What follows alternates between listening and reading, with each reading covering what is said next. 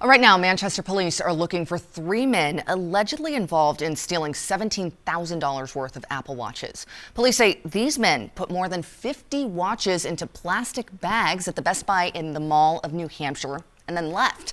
Investigators believe this is a highly organized group that typically targets storage areas.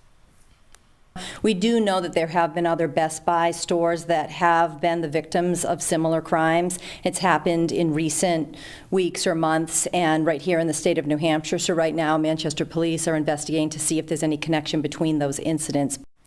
And if you know these men, you are asked to call Manchester police.